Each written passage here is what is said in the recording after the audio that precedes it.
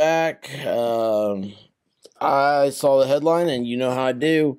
I'm going to read this with you. You get initial reaction as it happens across my beautiful, full lips.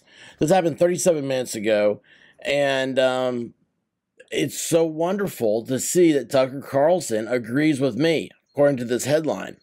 So, if you agree with me, go ahead and hit that subscribe button. Be like Tucker. Be on Team Expert. Anyway, let's get into this. Tucker Carlson's downplaying Russia-Ukraine conflict, urges Americans, why do I hate Putin? All right. I mean, I've been saying this time, it's like, I don't care. I mean, Putin sucks. But why do we hate Russia?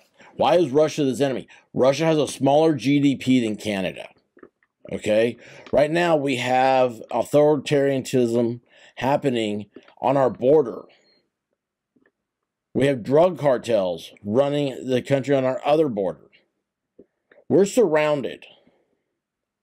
And we're worried about some country most people can't even spell. I couldn't find Ukraine on a map. I guarantee you, if it didn't have names and lines, I would not be able to point out Ukraine. I don't know anything about them. I don't know anything that comes out of there. I know nothing.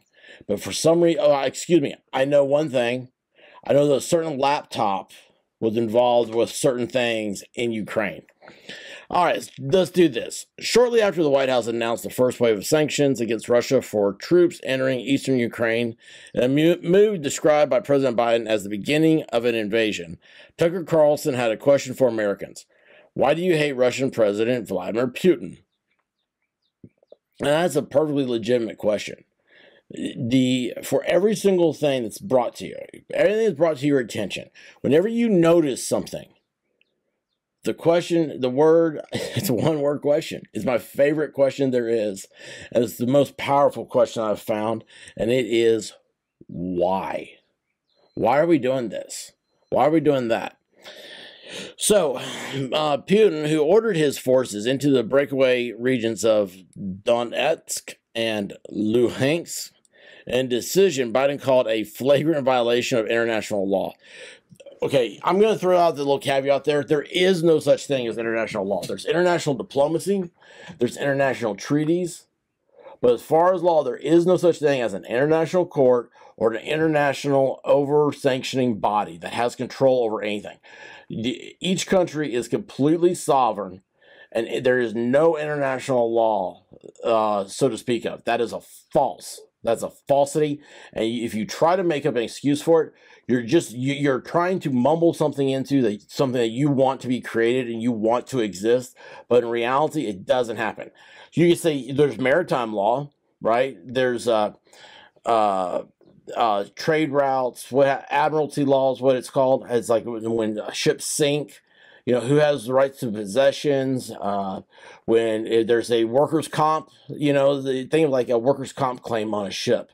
Now, there are laws that cover those things that are recognized in both ports. But those are recognized because of treaties. We've sat down, we've come together as a world and said, these are the best way to do things. And 9 times out of 10 is the way we've always done things. It's Occam's razor. Think of that philosophy. Don't try to overthink this stuff. It's very simple.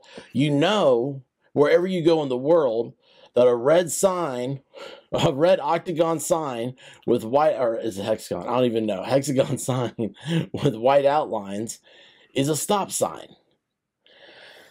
Anyway, Putin orders forces in the breakaway regions, flagrant violation of law, sovereign, this week that Putin says that Ukraine wasn't even a sovereign country at a time when there's been a sharp increase of violence in Ukrainian-controlled parts of the east. But even with the Ukraine conflict and Russia's interference in the 2016 U.S. presidential election, whoa, wait a second here. I did not say that, okay? I read this from the Washington Post.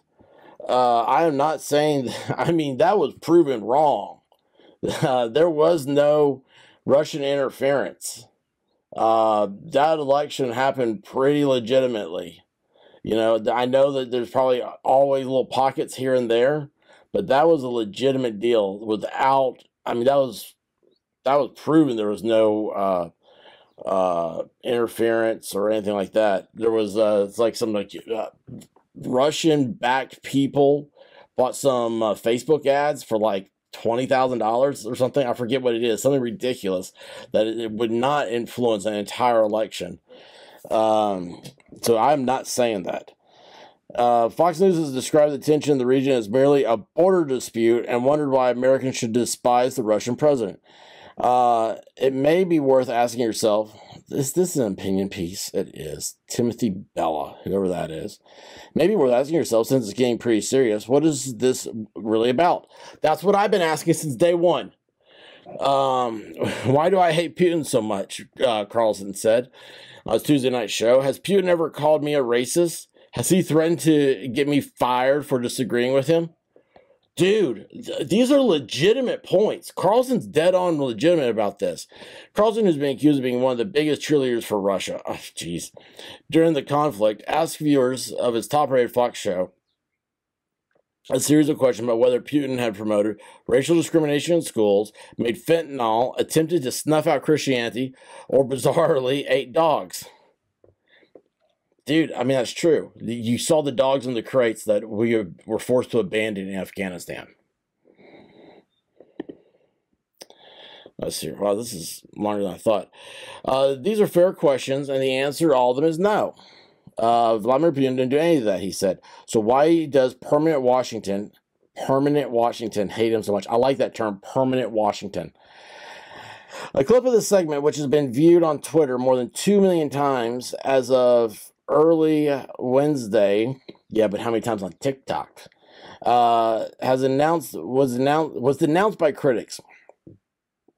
Among those, Rep. Adam Kinzinger, one of the staunchest GOP critics of his own party and former President Donald Trump. The greatest thing about Donald Trump's ascension into power is exposing the GOP people. In 35 seconds here, Tucker Carlson basically said, Putin isn't your enemy, your fellow American is. This is beyond dangerous, to say the least. Well, it's obvious that Adam is a drama queen and is reaching. Carlson's comments come as Ukraine announced Wednesday that the country planned to declare a state of emergency, power grab. The 30-day state of emergency, which is subject to approval by Parliament, could approve. Like their parliaments even mean anything. The Fox News host is among the conservative voices who have praised Putin in recent days. I love this. Washington Post is just doing this like, oh, you can't say anything positive about Putin. Nobody's saying anything positive about Putin here. What we're saying is like, there's a lot. Why are we in Ukraine? That's my argument. I don't care about Putin. If you want to go to war with Putin, go to war with Putin. Make that cause. I don't think there's a reason to go to war with him either. Aren't we tired of perpetual wars? I mean, that's the whole thing. The amount of resources we save by not continually being in these wars. And here's the thing. We need to worry about the China problem. While we're sitting here, Biden said about going to the table with Putin and offering things such as arms reduction in a time when China is the fastest growing military, and we do not need to be talking about arms reductions of any kind with a third-rate country like Russia. Their GDP is less than Canada's. And Tucker Carlson, I'm glad to see he agrees with me. He's listening in. You're agreeing to me. You know, this is what happens. This is what happens with a open media. Tucker, welcome to the program. Glad you're getting your news from a trusted source here. If you like trusted sources, you want to subscribe to my channel as well. I love you guys. I'm going to get out of here because the rest of the stuff is jibber jabber fluff to make enough words for them to get paid. Till next time, adios, muchachos.